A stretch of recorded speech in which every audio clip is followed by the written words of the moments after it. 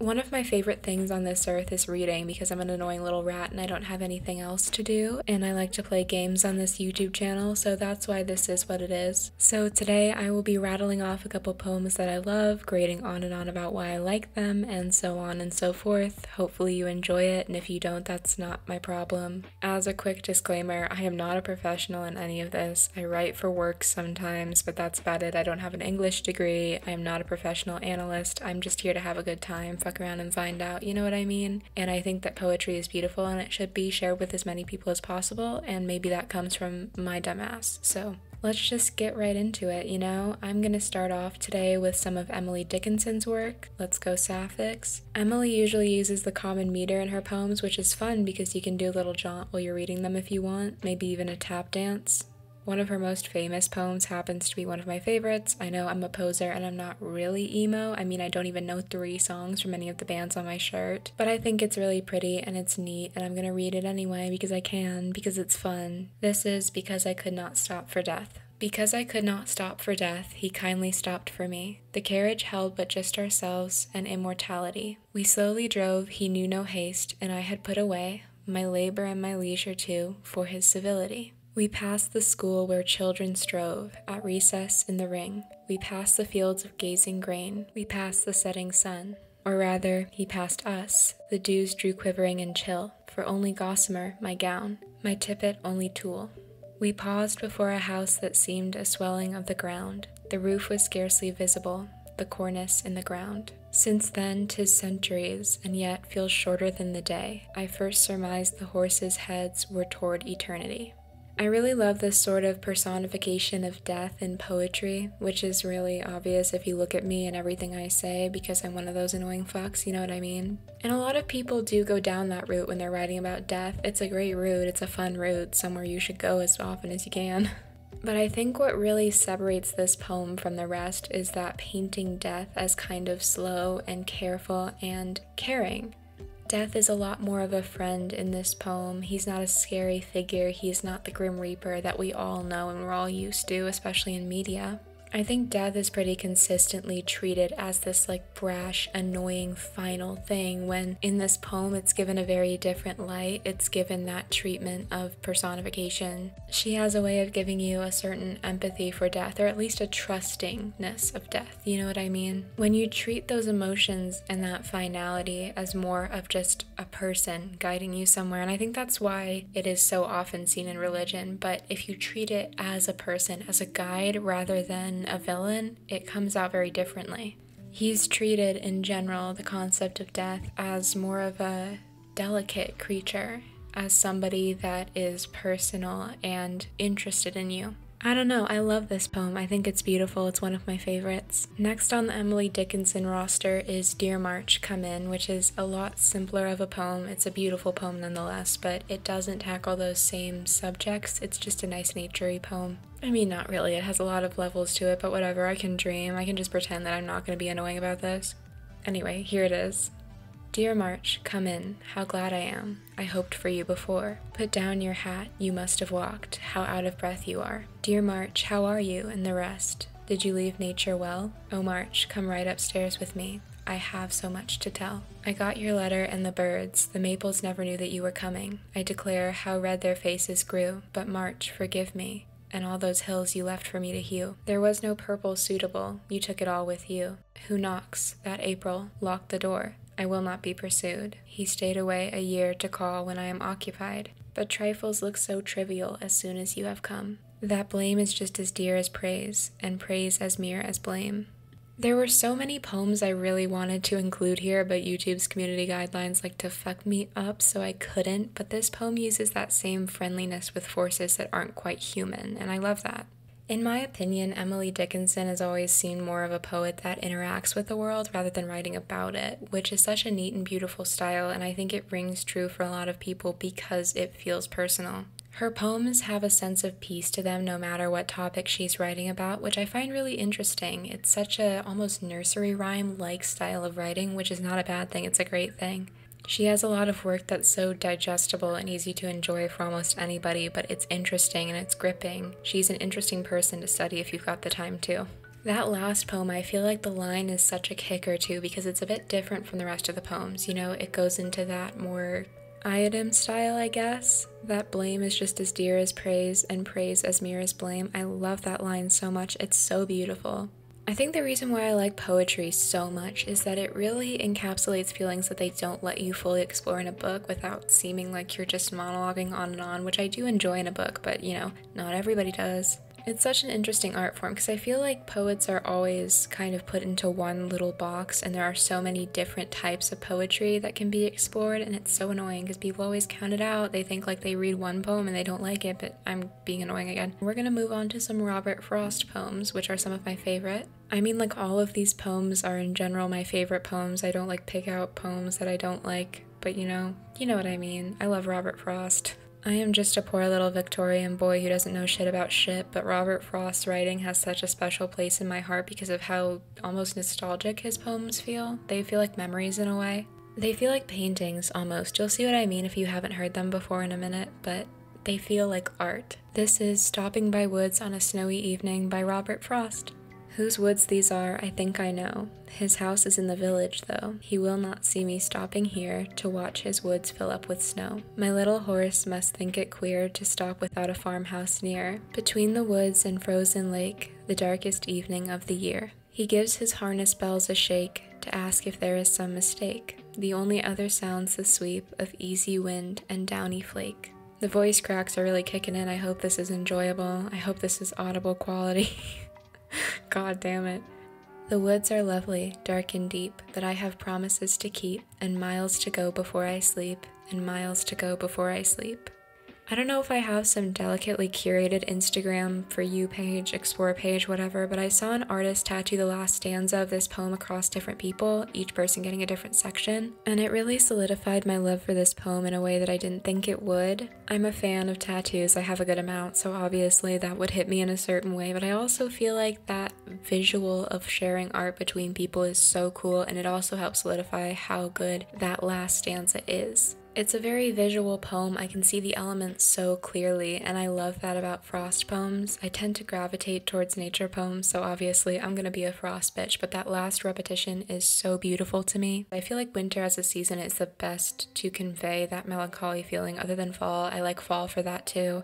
But this is such a well-written scene that you can really understand what he was going for there. You can see it all in your brain. And I have aphantasia, so I don't see shit in my brain, but like, I can still visualize it, kind of. I know exactly what's being referenced here, you know what I mean? If this person doesn't shut their fucking car up, I swear to fucking God, it's over.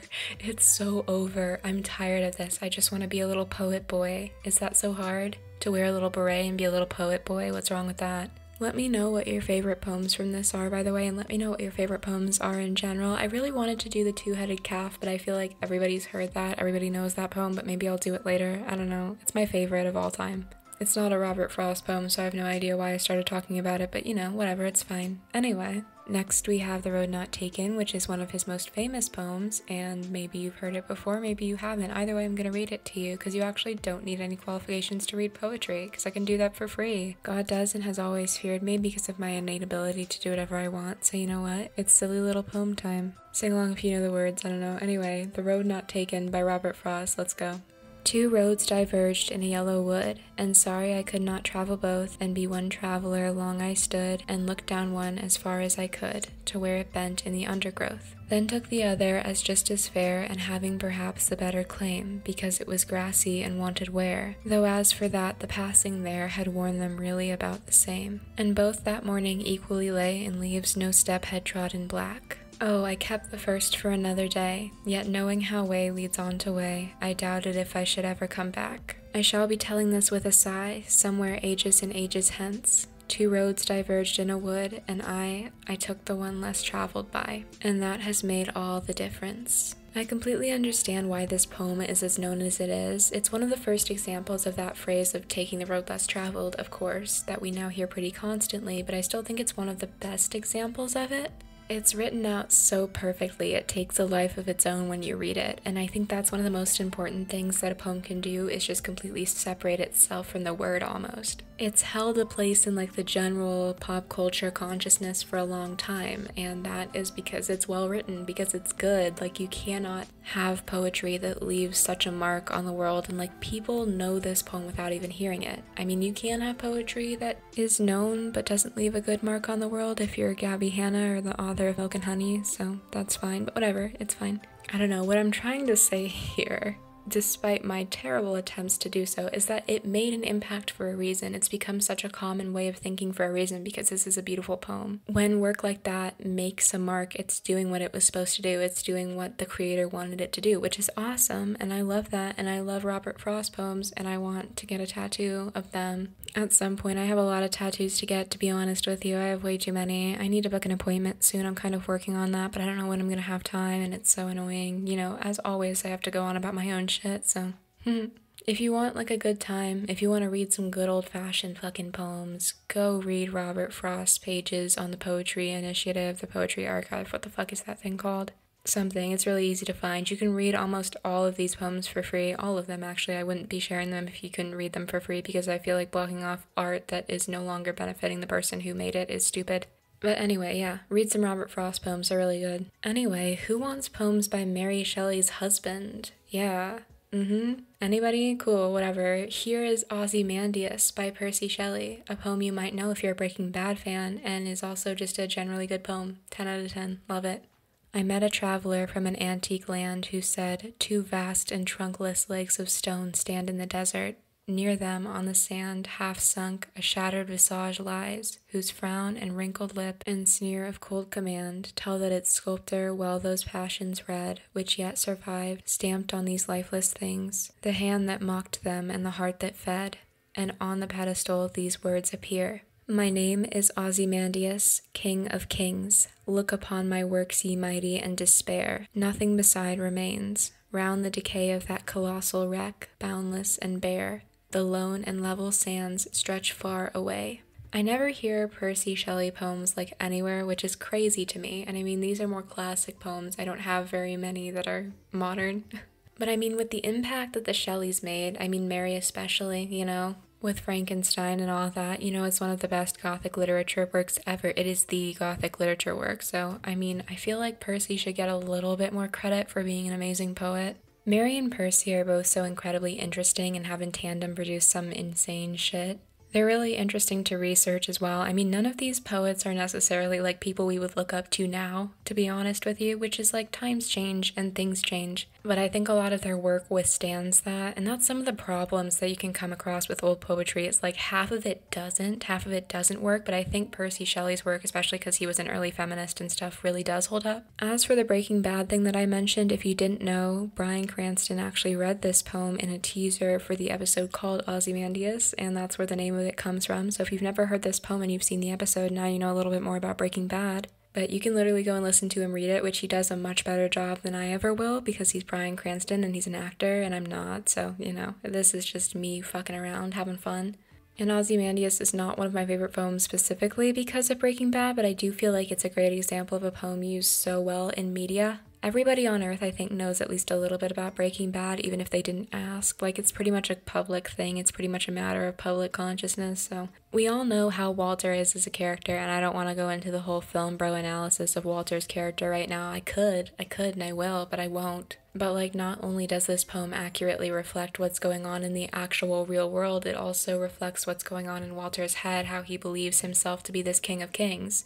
And it's so well used in that scenario. It's such a good poem. It represents so much of that power hungriness, that belief that people are above other people. I like it. I love it. I think it's a great poem in whatever context you use it in, because it can be used for so many different scenarios. It's this picture of the last crumpled remains of a man who believed he owned the world, and I always love that. I love that fall from grace, and I think it's beautifully represented, especially for such a short poem. You know, it gets to the point, but it's still regal. I don't know, it's a good poem. It's a great poem. It's a good, great poem. I love it. My fucking god, these children have gotta stop playing outside, and I know, like, I sound like the most miserable wench on this earth, but, like, please, you are screaming so loud, and I am so tired. Please don't forget about the poor young adult in the other house that is trying to do some stupid-ass poetry reading. Please don't forget about me, I'm begging. don't have fun. Poetry as a concept is really for miserable old wenches, and that's why I love it so much. Hope this helps. Anyway, here is Mutability by Percy Shelley. We are as clouds that veil the midnight moon, how restlessly they speed and gleam and quiver, streaking the darkness radiantly. Yet soon night closes round, and they are lost forever. Or like forgotten lyres whose dissonant strings give various response to each varying blast, to whose frail frame no second motion brings one mood or modulation like the last. We rest, a dream has power to poison sleep. We rise, one wandering thought pollutes the day. We feel, conceive or reason, laugh or weep, embrace fond woe or cast our cares away. It is the same, for it be joy or sorrow, the path of its departure still is free. Man's yesterday may ne'er be like his morrow. Naught may endure but mutability. I sound a little fucking stupid speaking in Old English, but it's kind of like cosplaying a woman staring longingly outside her window, so I'm gonna go for it.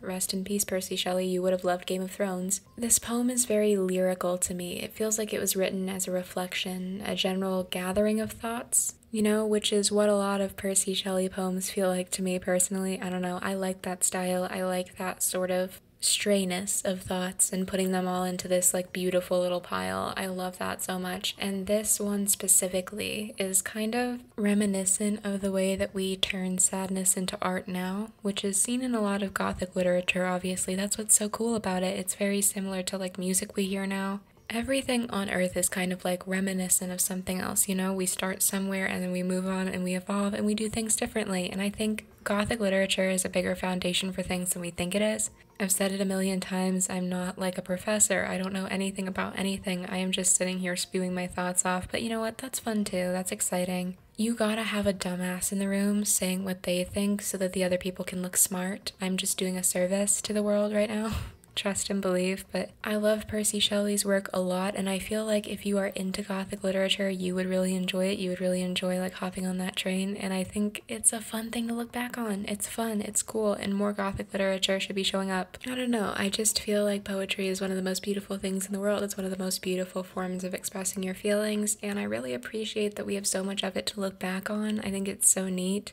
Writing in general is beautiful, and if you've never tried out writing poetry, I highly recommend you do, because anybody can do it. That is a common misconception that people think like, well, I'm not a poet. Yes, you are. You can be. Just write a poem. It doesn't have to be good on the first try. It doesn't have to ever be good by professional standards. It can just be yours. It can just be something that you created, and I think that's the best part about it. You know, like, you don't have to do anything a certain way. Most of these poets were not looking to make a classic, you know what I mean? Like, they were just writing out their thoughts and feelings, and that's the best part about it. That's the best part about any writing. It's just like you're making something for you, you know, and that's always going to be the struggle, is like, no, you want it to be good, you want it to be perfect, you want to be good at what you're doing, and I don't think good has a classical definition. Like, are my videos good? I don't know. Some people like them, 9,000 of them for some reason, so you know what? That's good to them. Other people might think I make shit, and I'm one of those people, but you know what? That's fine. That's cool. You will never know if you like writing, if you think you're good at writing, until you try it. This video is a fair amount shorter than anything that I usually put out, so I hope that you enjoy it somewhat. I hope that it's something that you can find some sort of, I don't know, interest in, and if you like it, I will make more. I have plenty other poets that I want to get to. I want to do some Maya Angelou stuff. I want to do some Emily Bronte stuff. I don't know, I think it would be interesting. And I really appreciate you guys sticking around, I really do. Thank you so much, and I hope that this wasn't stupid, but even if it is, I don't give a fuck, so believe in yourself, believe in your creativity. NaNoWriMo is coming up. If you don't know, it's next month. It's National Novel Writing Month, so write a fucking novel. Who cares if it's good or not? Fuck you. And yeah, thank you for watching this. All of the poetry, like I said, will be linked down below. Go visit it, go talk to it, go read it, go have fun with it, go put it in a frame somewhere, I don't know. I was gonna read some of like my own poetry at the end, and then I just like looked at all of this and I was like, yeah, I don't think I fit in here. I was like, yeah, you know what I'll tack on to the end of these classics? My own bullshit. Anyway, I've been rambling on. Fuck it, we ball. I hope you guys had a good time. Thank you for watching. I appreciate you, and I'll see you next time with something that's not this, probably. I can't just post an Animal Crossing video or it will kill me. Hope this helps. Okay, bye. Thank you to all of my members. I love you. Stay safe. Stay wonderful. Bye.